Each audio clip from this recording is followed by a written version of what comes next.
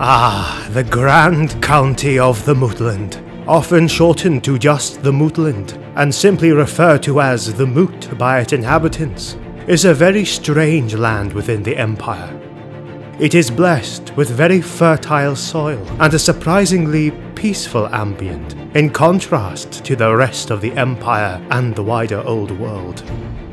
The people that live there aren't human, albeit they are officially recognized as Imperial citizens, and they have managed to make a fortune out of a situation born out of the butt of a joke, as it often is with these halflings. The Mootland? Never heard of the place. It's part of the Empire? Really? A place with halflings in charge? Well, whose stupid idea was that then?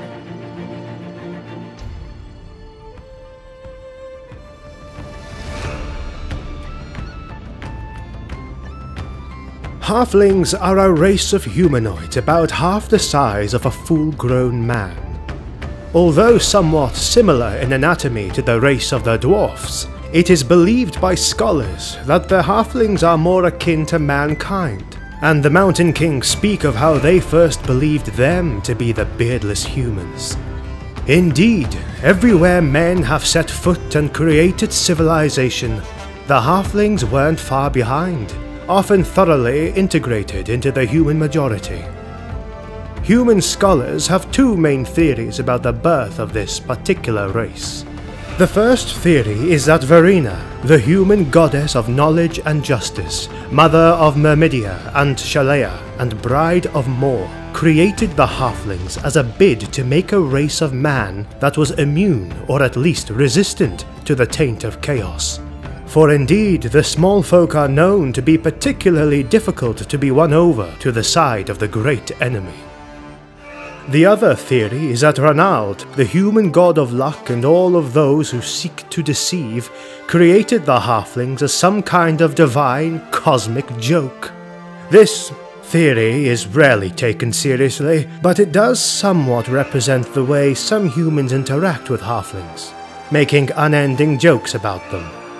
Regardless of what others may say, the halflings themselves simply know that they exist, and couldn't even fathom why the big folk, as they call humans, would bother so much as to how or why they were created.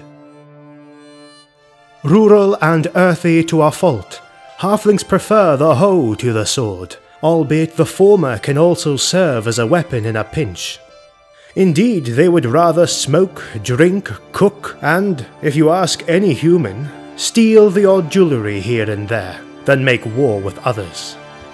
However, you would doom yourself should you underestimate the bravery and tenacity of such people. Indeed, as part of the war effort of the wider empire, the current Elder of the Moot, which is their own way of calling their Elector Count, Hisme Stoutheart, has sent regiments of scouts and skirmishers to the Imperial army. A couple of these halflings have been mentioned by their commanders for bravery and resourcefulness, albeit they are often accompanied by complaints from the quartermasters or theft of food rations from supply wagons and other shenanigans. But even so, the idea of a halfling warrior is the butt of many a joke throughout the Empire, the Southern Kingdoms, and even Bretonnia.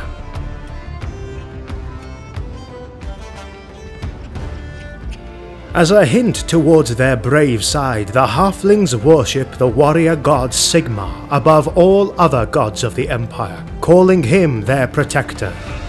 The funny thing is, nowhere in his many sagas has Sigmar ever mentioned the halflings, much less saved them from anything. That being said, they do have their own deities, much unknown outside of the Moot, for seldom do strangers take profound interest in their strange deities. The halflings worship those gods much more casually than other races worship their own deities, but these are important to them nonetheless. Esmeralda is the goddess of home and hearth, to whom the festival known as Pie Week is devoted to. Oh, my sister Imelda is the one you're looking for. She makes the best honey pumpkin pie in the Mootland. Stay for a few more days and you will be able to taste it for yourself. Phineas is the patron god of tobacco, and it is said that his pouch of the grass is endlessly full. Indeed, tobacco is something almost sacred to these halflings. Josias the farmer, the god who always knows what the weather holds and can coax life out of the most barren of soils. Hyacinth is the goddess of fertility, birth, and the art of intimate contact. The former worries any witch hunter who comes to know about such a divine being for its blatant, albeit very weak, connections to Slaanesh, or she who thirsts, depending on who one asks.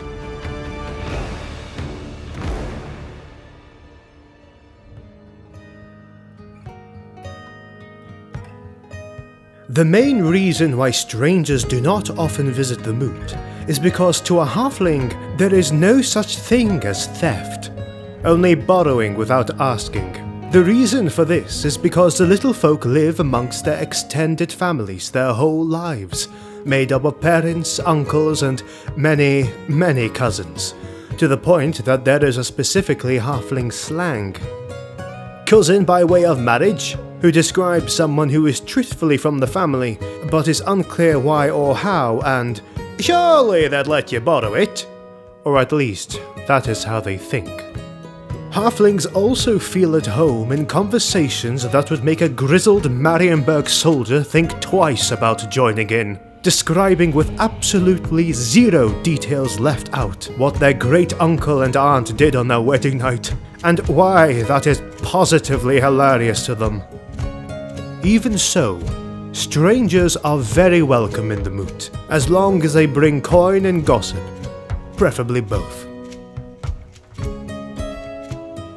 There is, however, one stereotype the halflings are known for that makes it so that they are always welcome in taverns, inns, and even the royal kitchens of barons, dukes, counts, kings, and even emperors. They can make a delicious meal out of almost anything. The land of the Moot is particularly blessed in many ways. Sufficient rainfall waters the land to guarantee regular and good crops throughout the Moot. It was created from the lands that were previously part of the provinces of Aveland and Sturland by Emperor Ludwig II the Fat in the early 11th century of the imperial calendar, after having a particularly delicious dinner made by a halfling chef, and because he thought it would be funny. The Counts of Aveland and Sturland thoroughly disagreed, needless to say. Well, you know, many of us be farmers, and proud farmers, let me tell you. The fact that we're one of the main providers of food for the wider empire makes us proud. But I'd say that the unity of our people stands us apart from the other races. Our picnic gatherings are unparalleled across the lands. The cheese we make here you won't find anywhere else, and the quality beer we drink is simply exquisite. Wouldn't you agree? Rolling green hills and small pockets of oak, elm, beech and willow make up the bulk of the province. It gradually slopes onto the Greenleaf Hills, where many varieties of tobacco are grown, such as Fogmaker Red, Ava Prime Blend, and the famously strong Fuminator. There are only 2 forests of note in the Mootland, and they are quite small when compared to ones such as the Drakwold.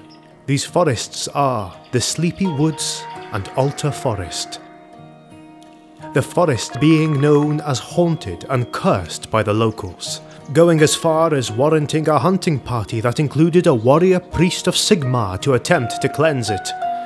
They were never seen again, but one of their horses was later seen exiting the forest with a human arm on its mouth, chewing nervously on it. It was put down shortly thereafter, for the poor horse had gone mad with thirst for the flesh of men and halfling alike. Nobody knows what really happened to the warrior priest and the rest of the party. Moving on, the previously mentioned Greenleaf Hills to the southwest is truly a sight to behold. Green as the eye can see, the smell of tobacco filling the air, delicious to the noses of the halflings. Not too many years ago, in a historical sense at least, these lands were considered barren beyond measure, cursed even.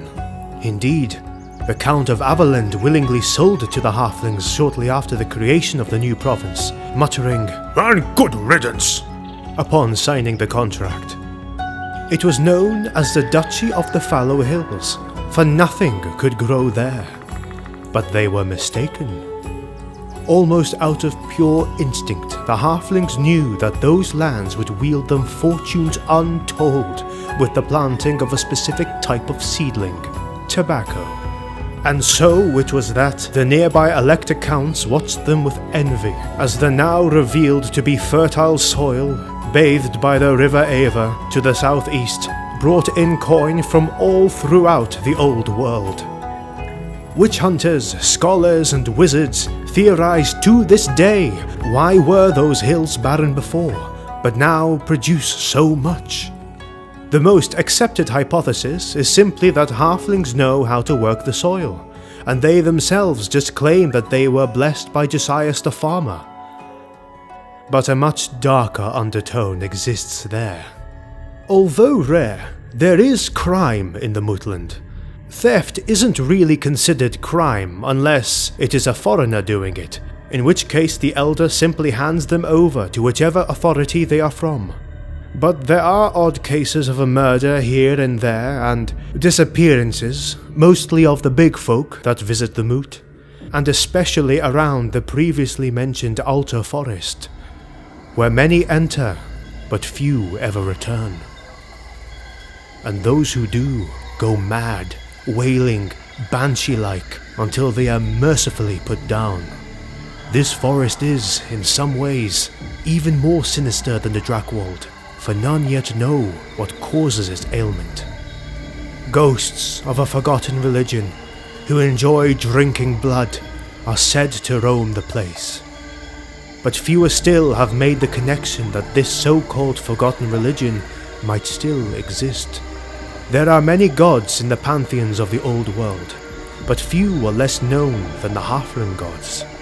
For there are those already mentioned here, and one simply known as the Others, of which halflings outside the Moot barely even know their names, and seem surprised that any of the big folk know they exist at all. Could one of those gods cause the darkness that takes its seat like a mighty king upon their throne, ruling the dark canopy beneath the oak of divine light in the Altar Forest?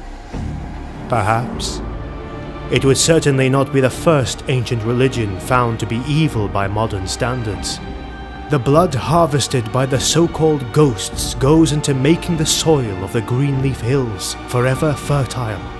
For when dealing with the gods, there is no such thing as a free blessing, and sacrifices need to be made. But that is only a far-off hypothesis, which very few know about, and even fewer believe in.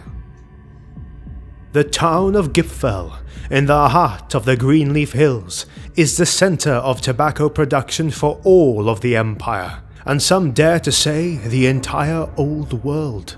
As a result, each year in the late summer and early fall, traders from the Empire, Kislev, and especially Nuln flock to the settlement in a bid to buy the largest amount they possibly can of the leaf, in order to control the biggest share of the market back home, and make some serious coin.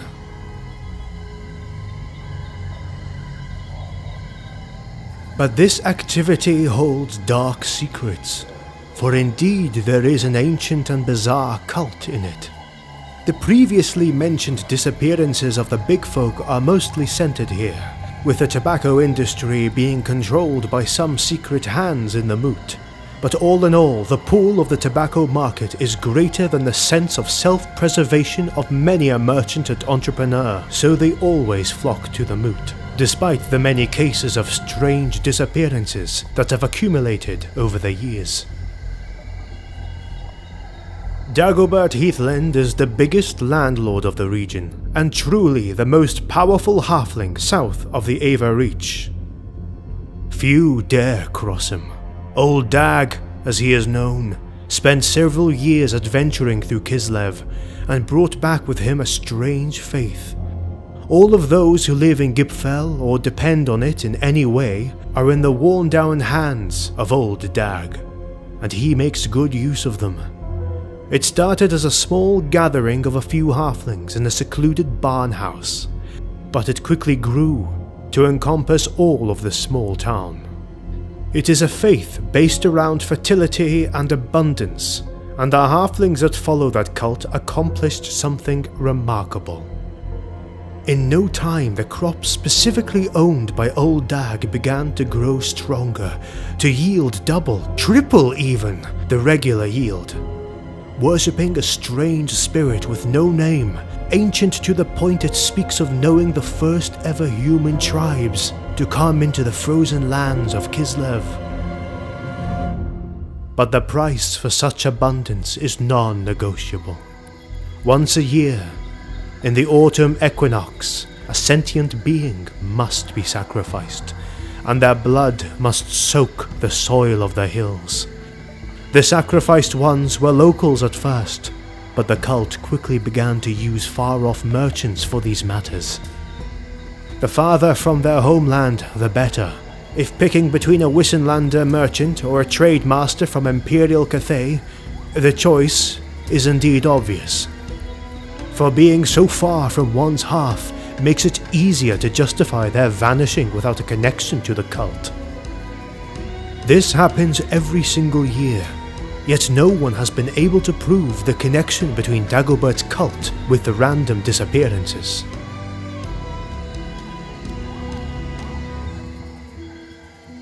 The biggest city of the Mootland is Icheschatten, the capital of the province. It is a seat of the Elder of the Moot, their version of Grand Count, for they believe, and frankly are justified in their belief, that Grand Count is just too posh for their taste.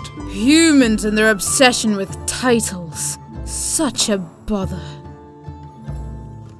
A collection of winding lanes at the banks of the River Ava, the city consists of cottage homes with extensive gardens, mixed somewhat randomly with inns and smithies, shops and taverns of all kinds. It would not take long at all for the eyes of a would-be observer to dry up upon witnessing the many colours of the city, for indeed, halflings love their decorations, to the point some think they are either blind or mad, or both. The buildings there are scaled to the locals' physique, but inns and shops often have bigger rooms and doorways for the big folk to make use. In the centre of Icheschatten stands what technically is, but not really, a palace, the seat of the Elder. A two-story building with a sod roof, and sometimes goats grazing upon it, if the need arises. A large room in the middle of the building with a comfortable and nice-looking chair functions as the Count's throne room. Magnus the Pious, perhaps the most esteemed emperor since Sigmar himself, slept there on his way to the war in Kislev, and he himself said that never before had he had a more comfortable sleep. The centre of government in the Moot, Icheschatten also holds the land's namesake, the Moot, every 3 years. Every halfling, Mootlander or otherwise, can come to this Moot and vote on new laws and policies, handle any crime that couldn't be resolved in the local level, and, of course, elect the new Elder of the Moot. It is also a big party, with drink and food aplenty. There's also the fact that the previously mentioned Hismi Stoutheart has been re-elected 10 times in a row, which is a new record.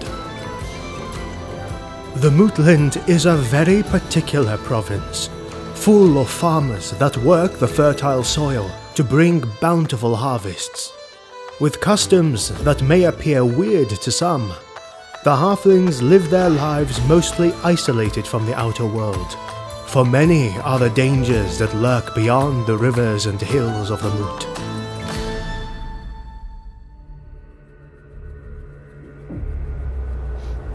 If you want to learn about a more sinister place than the Mootland, then perhaps Skavenblight is what you're looking for. Skavenblight is said to be the greatest den of the Skaven, with countless tunnels crisscrossing with one another, forming a chaotic network of passages wired with all forms of traps. Follow the link to be taken to that particular place. We thank you for watching, and we will see you on the next one. On this channel, we are putting together narrative Total War cinematic battles and Warhammer lore videos. A special thank you goes to our Patreon supporters who help us in the making of more content. You can also join Patreon and earn extra perks while supporting the videos to come. Find the link in the description below. Make sure to subscribe, and thank you for watching. See you on the next one.